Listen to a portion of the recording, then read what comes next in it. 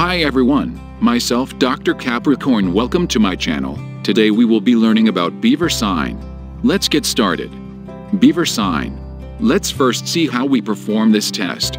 We ask patient to lie on a couch, in a supine position. Then ask the patient to flex his neck, without using any kind of support by hands. Simultaneously looking at umbilicus, to notice any changes in position. If the umbilicus moved towards the head end, this sign is considered positive. If there is no changes in the position of umbilicus, then this sign is considered negative. Here in this picture you can see how to perform this test. Now, look for change in position of umbilicus. We placed a pointer to demonstrate you any changes in position. As you can see, there is slight upward shift in the umbilicus position.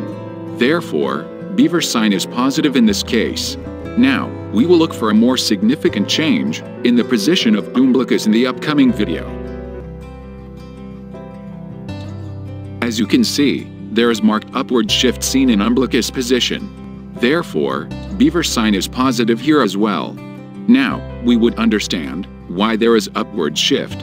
This is because there is weakness or paralysis of the lower part of rectus abdominis muscle, so that the upper fibers predominates and pull the umbilicus upwards. This weakness can be caused by, first, due to involvement of lower thoracic cords by any tumor or injury. Second, facioscapulohumeral muscular dystrophy.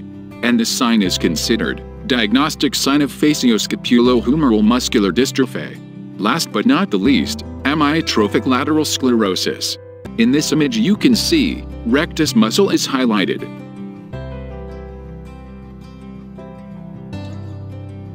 Clinical significance of BEEVOR'S sign. BEEVOR'S sign is a motor sign. Thus, the clinician may determine the spinal cord lesion level without sensory findings. Furthermore, this sign can be used to differentiate between the organic causes of paraplegia from the hysterical paralysis. This sign reflects rectus abdominis muscle weakness, usually at the level of or below the umbilicus, whether due to neurological or muscular disorders. It is easy to perform by medical students, nurses, physiotherapists as well. BEEVOR'S sign is a diagnostic sign of facioscapulohumeral muscular dystrophy. Here in this picture you can see what areas are commonly involved in FSHD. Thanks for watching. How was the video?